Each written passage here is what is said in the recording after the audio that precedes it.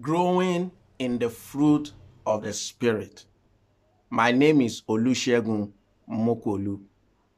The true indicator of a walk with God, of a child of God, is the fruit of the Spirit. The true indicator of a man that is truly called of God into ministry is fruit of the Spirit. You may think that it is the demonstration of power. You may think that it is the acquisition of material things. No, it is the fruit of the Spirit. What did Jesus say when he was talking about false prophet? He said, by their fruit you shall know them. That means even a genuine prophet, you will know that prophet by their fruit. It is not by how much they have. It is not the claim of miracles and so on. For the devil himself can reproduce miracles. What the devil can't reproduce is the fruit of the Spirit. He can't reproduce that.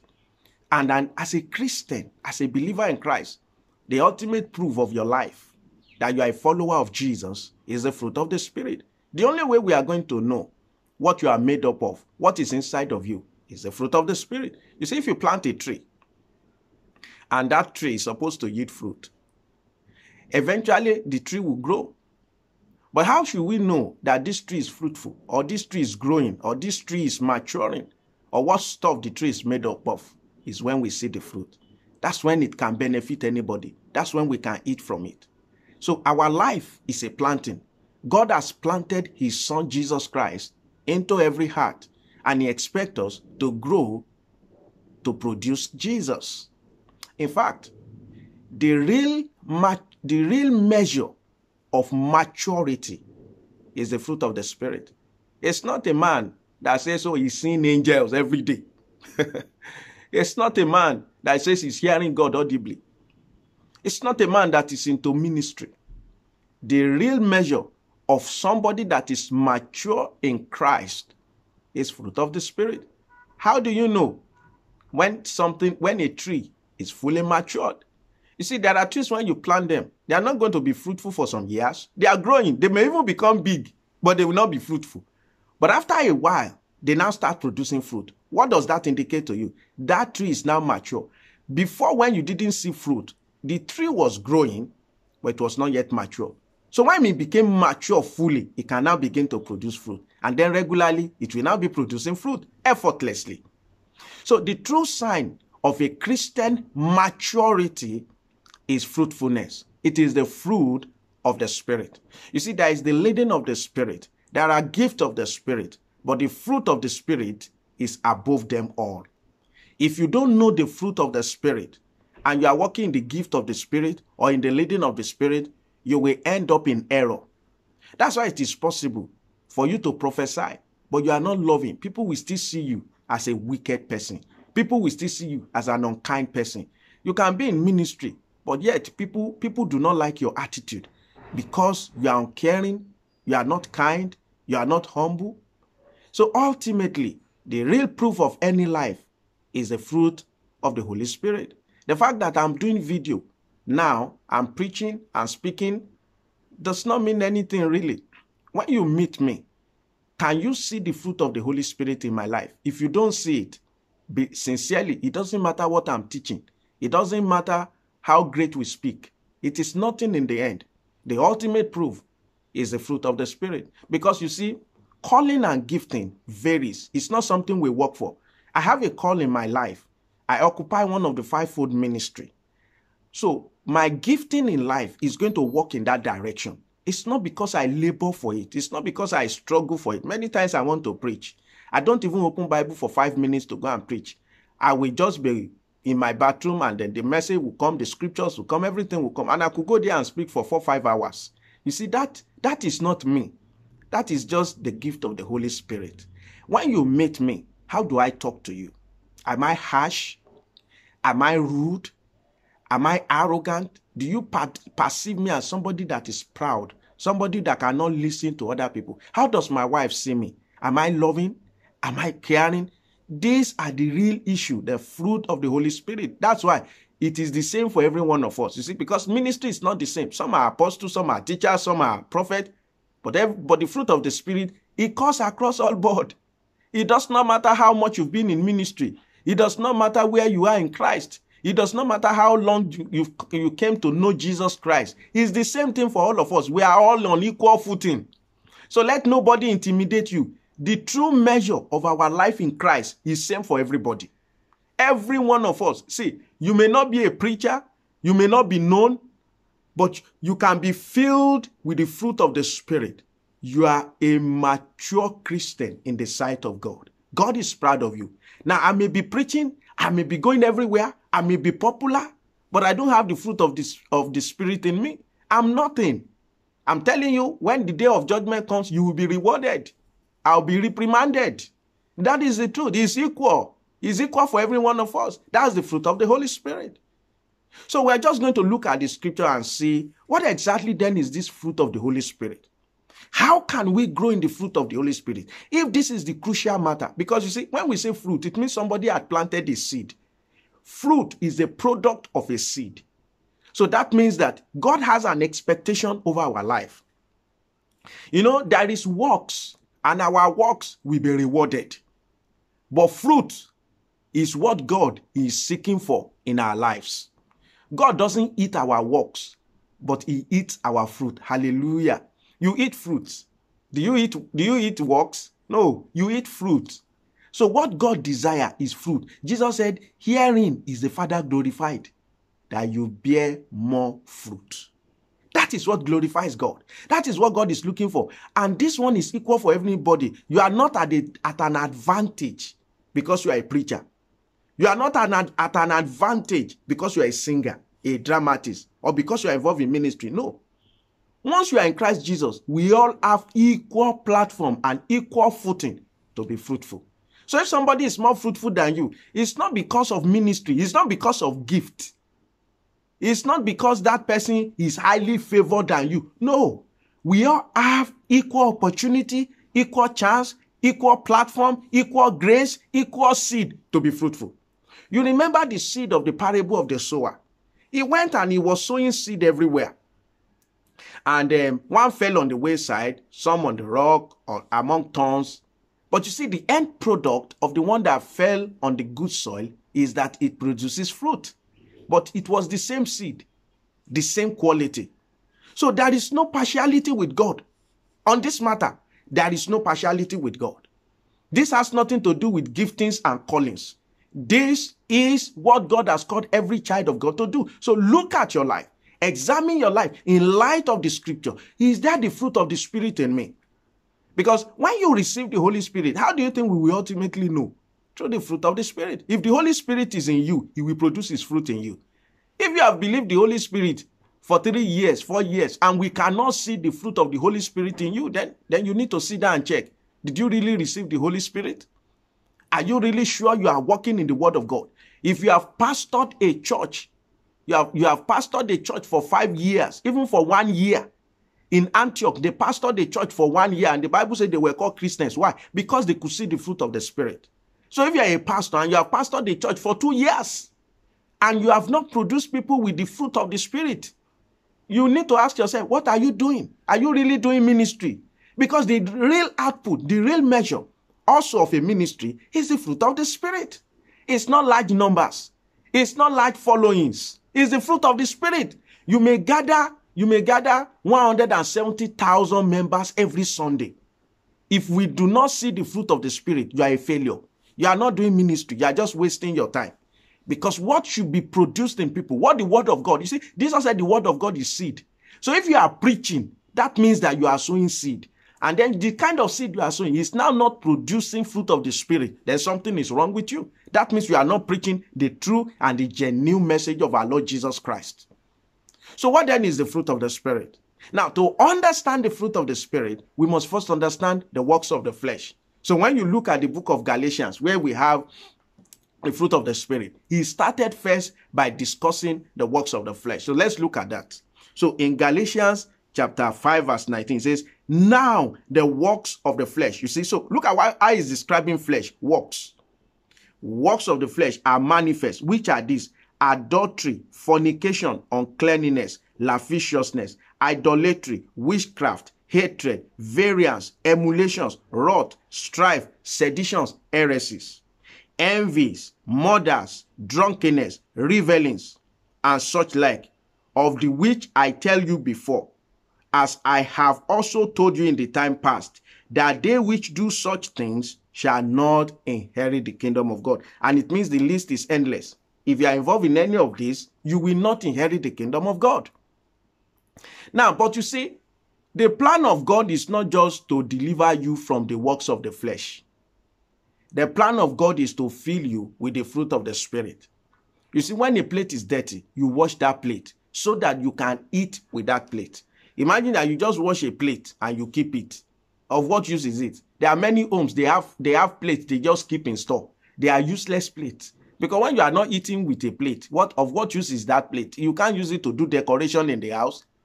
So, if God is saying these works of the flesh cannot be in you, because those who live like this, they will not inherit the kingdom of God. And brethren, don't take this as a joke. This was written to believers.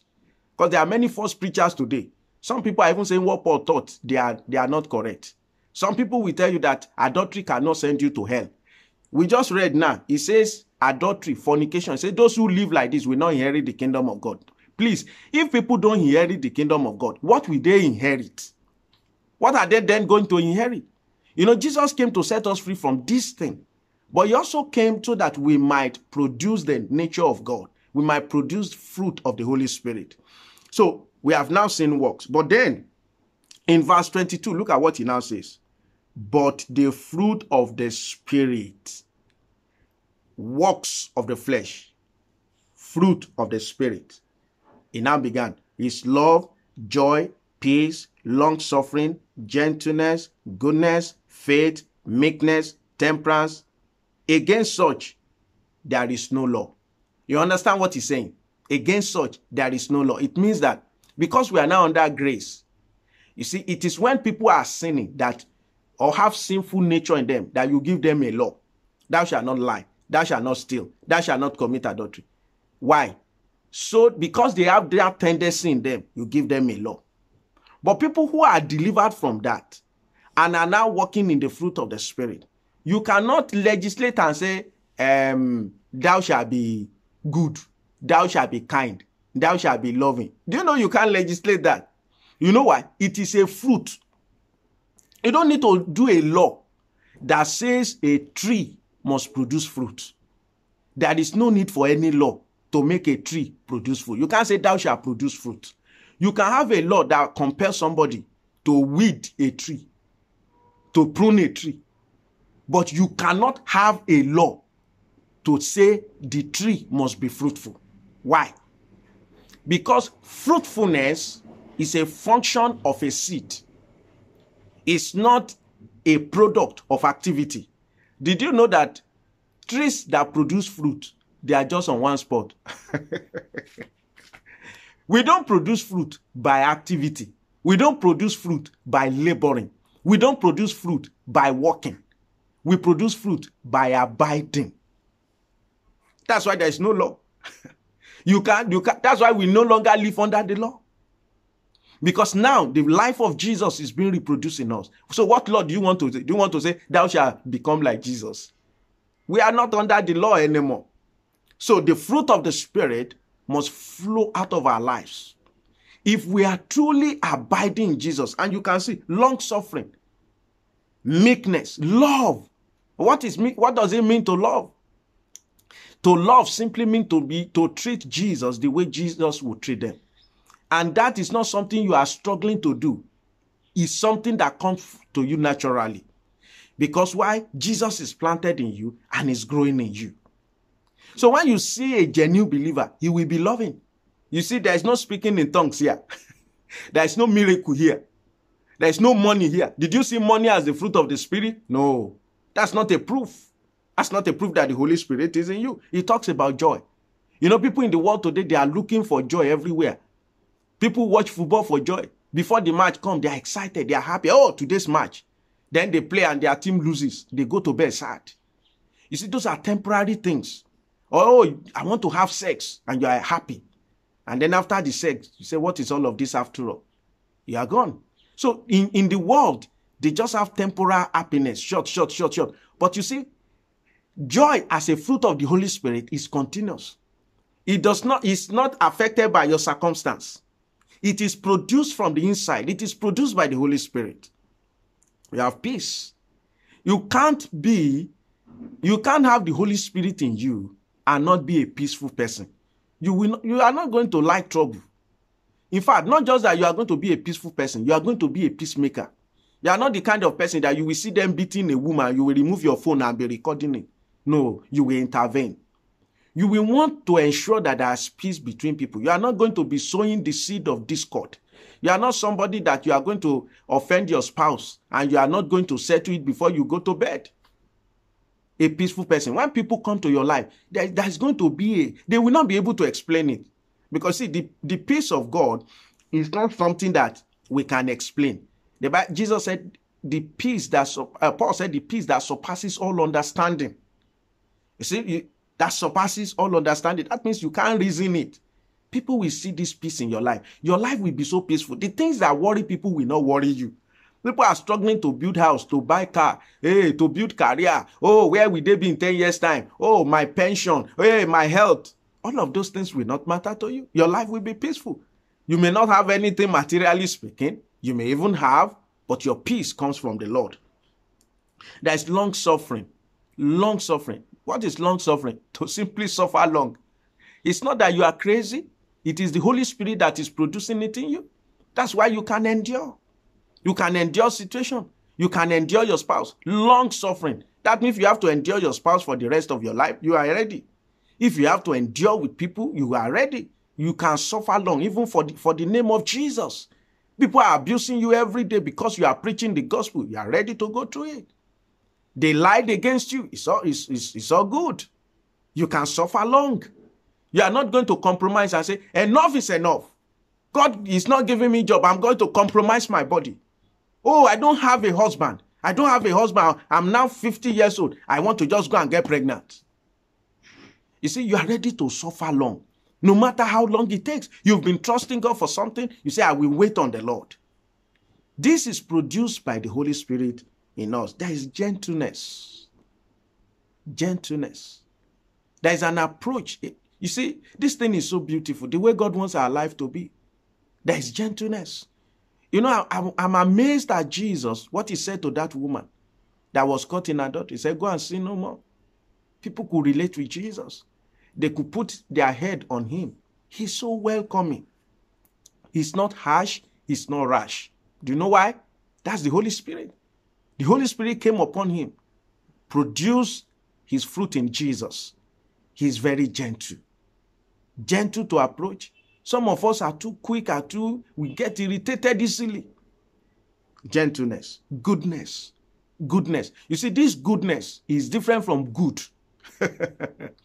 You remember in Genesis, there was the tree of the knowledge of good and evil. Note, it is the tree of knowledge. It is knowledge of good. It is knowledge of good. It doesn't make the person good. It's not the nature of good. It is the knowledge of good and evil. That's not what we are talking about. So in the world, that's the one people know. They want to do good. That's not the one we are talking about. We are talking about goodness that comes from the fruit of the Spirit. In fact, people will say, this man, this woman, she's a very good woman. But you yourself, you don't even see it and you are not doing it, making effort to be good. It just comes to you as in, that is just the way you are. People will ask, how can you be treating your wife so wonderful like this? For you, you are not struggling to do it. You are not impressing anybody, but you couldn't do otherwise. You even don't know any other way to treat your wife other than to be good to your wife. You are good to people. And now we are not talking about goodness that is a product of work. The one which is from the fruit, which is from the tree of the knowledge of good and evil. That's not the one we are talking about. We are talking about Jesus, the life of Christ. The Bible says he went about doing good. That's the goodness that is produced from the nature of God. You remember somebody came to Jesus and said, good master. He said, don't call me good. No one is good but the Lord. Because the concept of good, human concept or satanic concept of good is different from that of God. As far as God is concerned, it is only the thing that comes from him that is good. Any other thing, even if it looks good, humanly speaking, but that does not come from the Lord, is not goodness. He talks about faith. You see that faith is a product of fruit of the Holy Spirit. You see, the more you are abiding in the Spirit, the more you'll be growing in faith.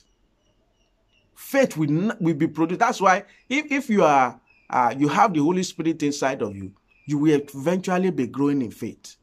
Your faith will increase. Your faith will grow. It's a fruit.